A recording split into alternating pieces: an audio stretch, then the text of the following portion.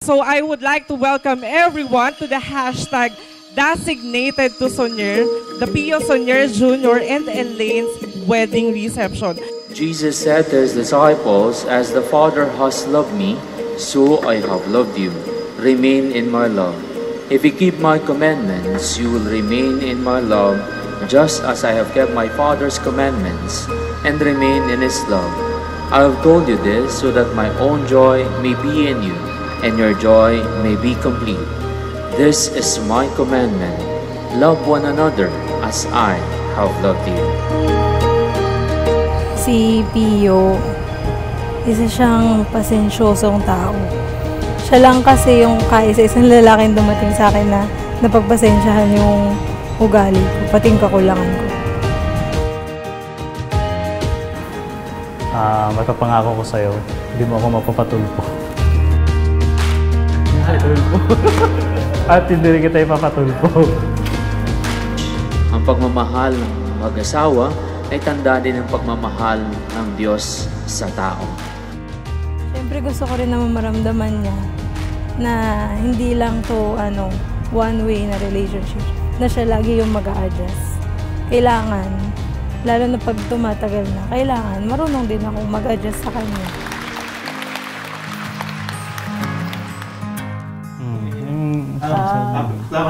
Nak,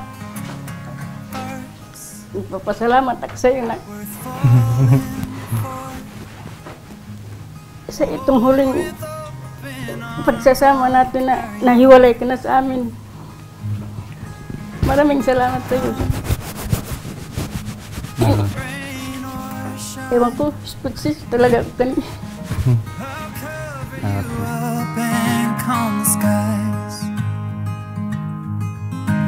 As long as you are mine, I'll be there when Ma, thank you.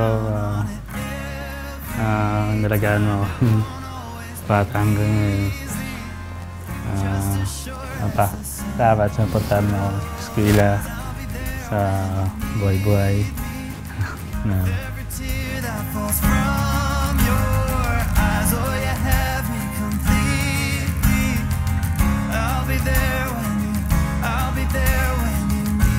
Mga kapatid, tayo narito upang ipagdasal sina Pio at Elaine sa kanilang pagsasama habang buhay. Kasi maano kasi ako bugnutin ako Siya yung nakatagal talaga sa ugali ko. Tapos nakaintindi talaga sa ugali ko. Siya rin yung taong nagpakita sa akin kung ano yung dapat na pagmamahal na nararanasan ko at nararamdaman ko.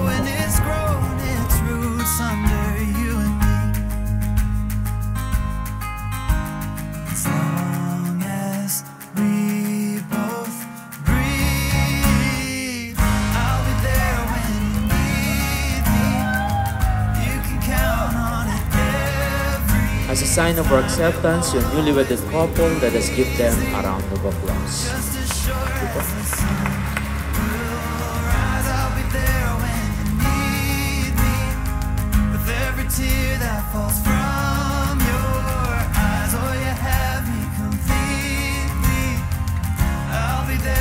Sa pasimula, lahat ng mga relasyon ay nagtatagumpay kung kasama ang Diyos sa gitna nila. Importante na inunan ninyo ang Panginoon bago kayo magsama ng tuluyan, at yun po ay mahalaga sa simbahan. Yung basbas ng simbahan ay mahalaga para sa mag-asawa upang kayo ay mamuhay na naayon sa Panginoon. Pag nakikita ko siyang malungkot, parang hindi naman sa nawa, yung parang ang sama ko, lalo na kung maliliit na bagay lang. Kaya mas madalas ako yung nagsasorry.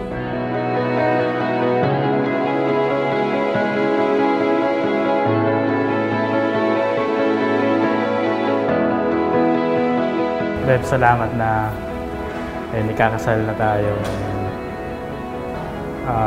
Hindi ko man mapangako yung sobrang ganda ng buhay, pero ibibigay ko kung ano yung best ko. And sana walang pagbabago kung anong meron tayo. And tanggapin pa rin natin yung isa't isa.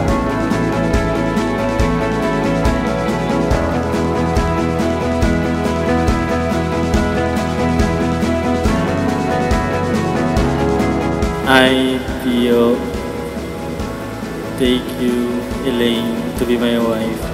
I promise to be true to you in good times and in bad, in sickness and in health. I will love you and honor you all the days of my life.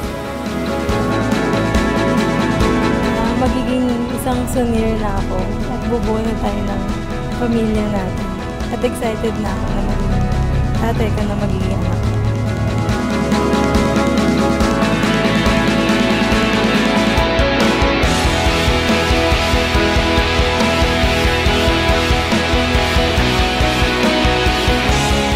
I, Elaine, take you, Pio, to be my husband. I promise to be true to you in good times and in bad, in sickness and in health. I will love you and honor you all the days of my life.